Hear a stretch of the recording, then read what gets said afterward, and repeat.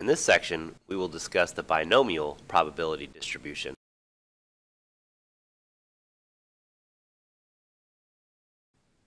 A binomial probability results from a procedure that has 1. A fixed number of trials,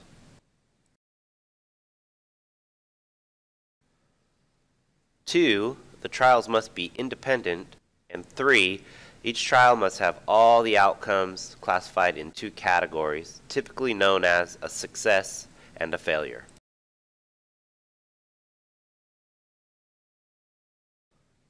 Here's an example of possible binomial distributions. A is binomial, B is not binomial since there are more than 2 possible outcomes. C is not binomial since senators are selected without replacement and cannot be treated as independent.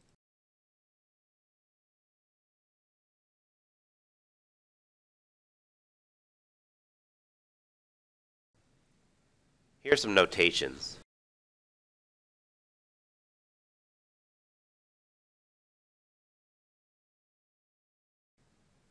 Note that a success is not necessarily something good. A success is identifying something we are interested in occurring.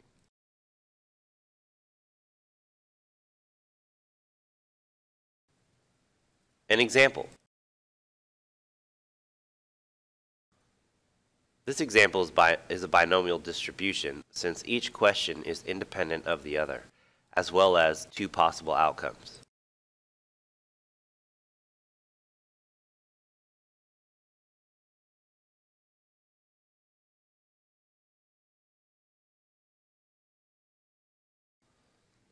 We are interested in getting a correct answer, so we have P equals 1/4.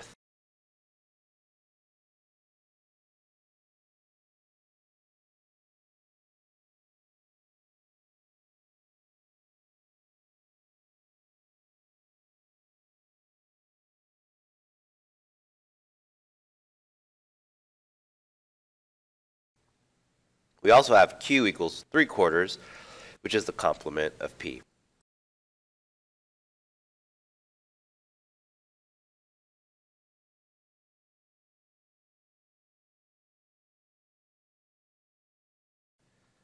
It also translates to the probability of getting an incorrect answer.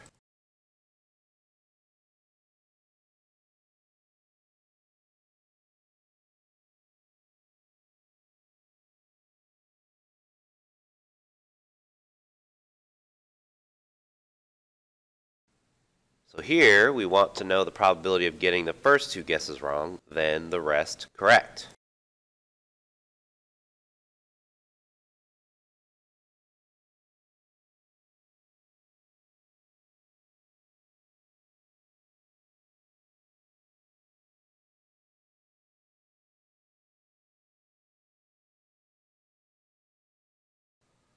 Getting the first wrong is 3 out of 4, then getting the next wrong is also 3 out of 4. Getting the next correct is 1 out of 4, the next 1 out of 4 again, then 1 out of 4 again, and the last one is 1 out of 4 as well.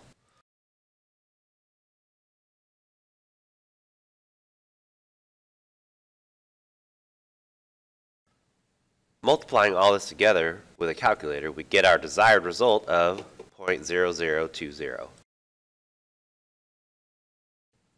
In reality, we probably would rather look at the general probability of 2 wrong and 4 correct by guessing.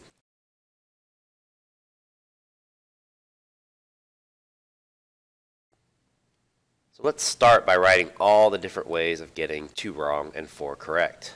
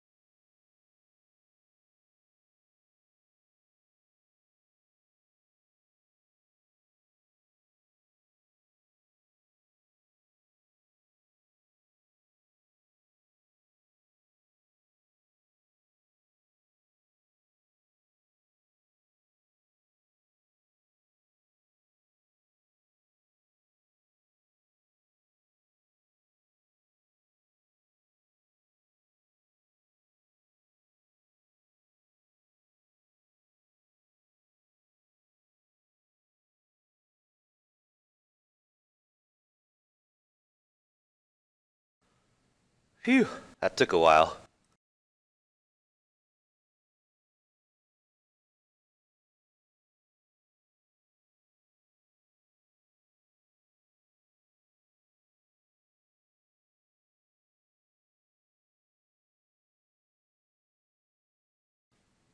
So we know there are 15 ways of getting 2 wrong and 4 correct.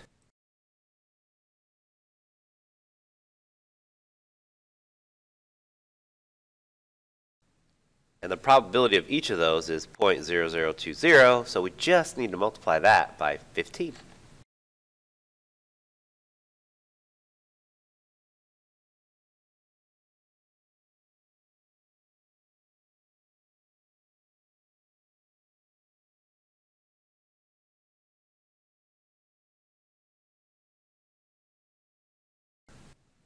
We can compact this expression by writing this with exponent notation.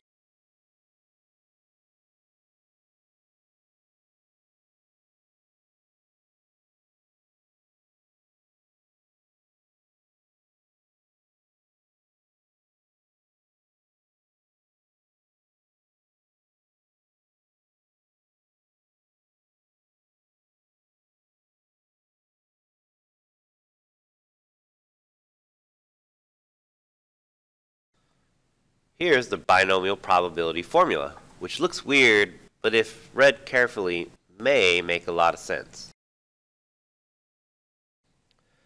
We read this as how many ways we can choose something, like the previous example, choosing 2 wrong from 6 questions.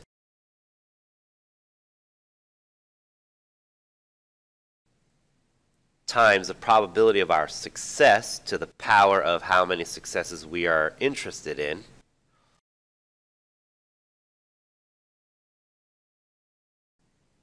Multiplied by the probability of failures to the difference of our total trials and the number of successes we are interested in.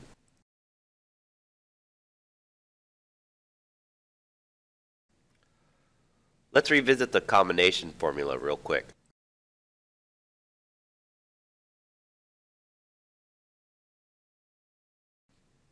This reads 10 choose 7.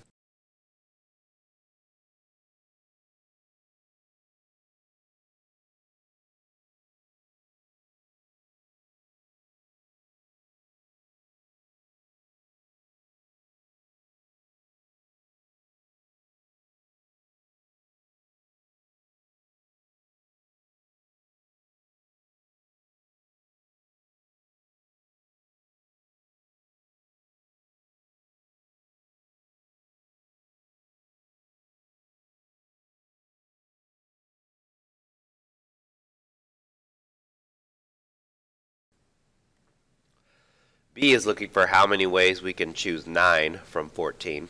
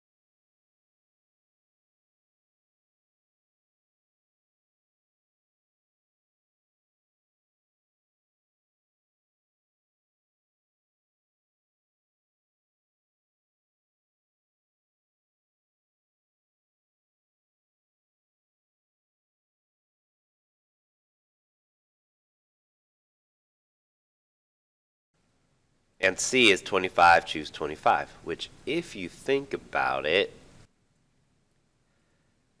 makes sense to be 1, right?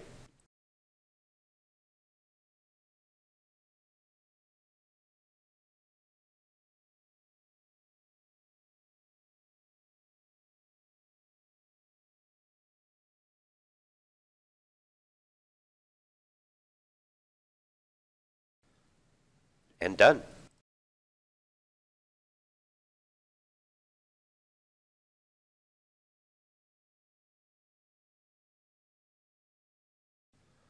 Now let's use our calculators to do these computations. Press Math, then select PRB, and select the NCR option.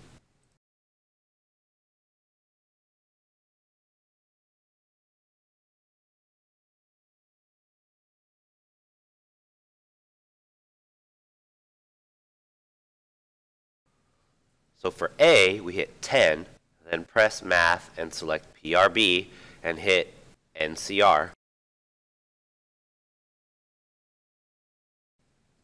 Then press 7 and enter.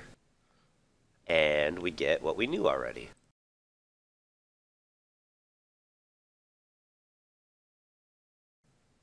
Example B and C, we follow the same procedure as A.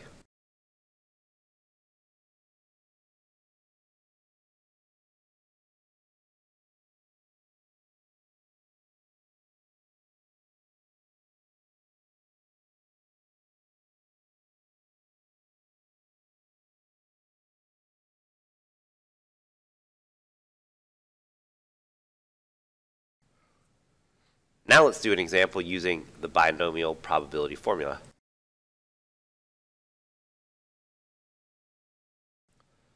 Revisiting the multiple choice example, where we have 6 trials, where we want to figure out the probability of 2 wrong and 4 right.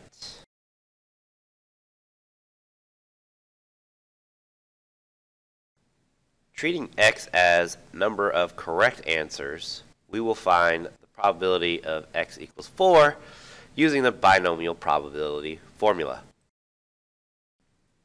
So we want to find how many ways we can get 4 correct and 2 wrong. So 6, choose 4. Then we multiply that by the probability of success to the 4th power, since we want 4 correct answers. The probability of getting a correct answer is 1 out of 4. Then we multiply the failures to the 2nd power, since we want 2 wrong answers. And the probability of a failure is 3 out of 4. Now we can use our calculator to compute all of this.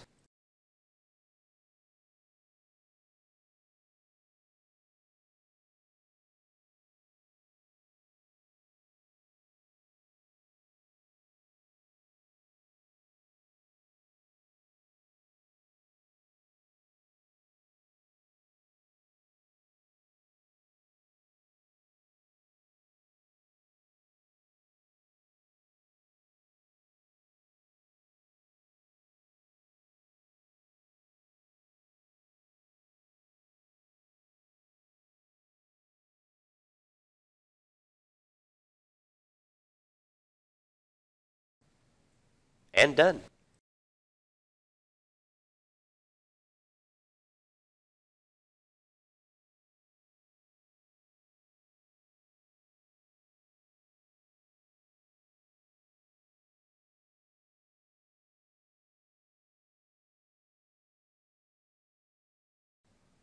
Recall that we did this example already.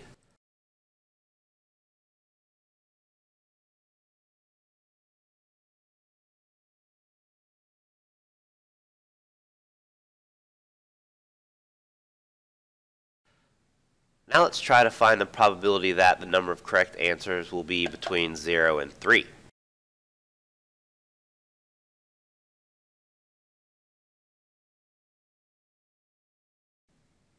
This means we just need to find the probability of getting 1 or 2 correct answers.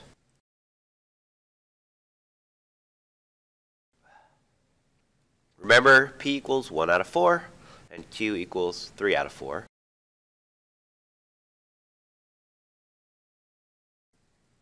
So for 1 correct, we need 6 choose 1 times 1/4 to the 1st power times 3/4 to the 5th power.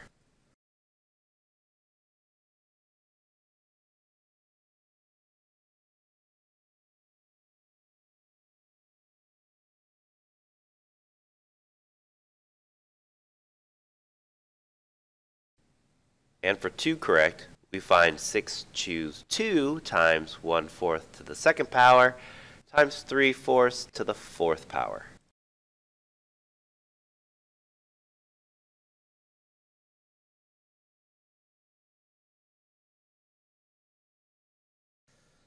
Then we calculate all of this by hand.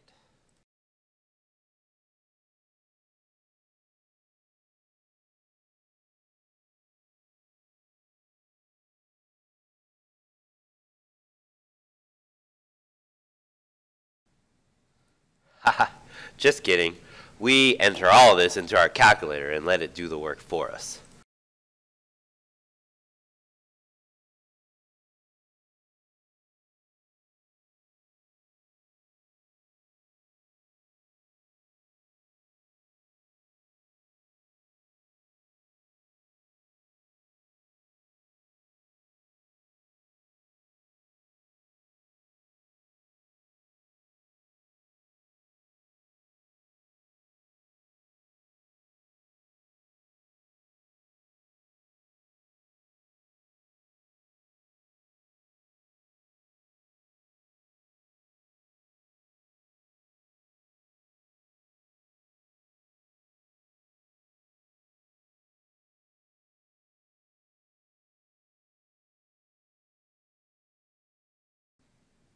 It's important to input everything carefully and correctly, otherwise you may get an incorrect answer.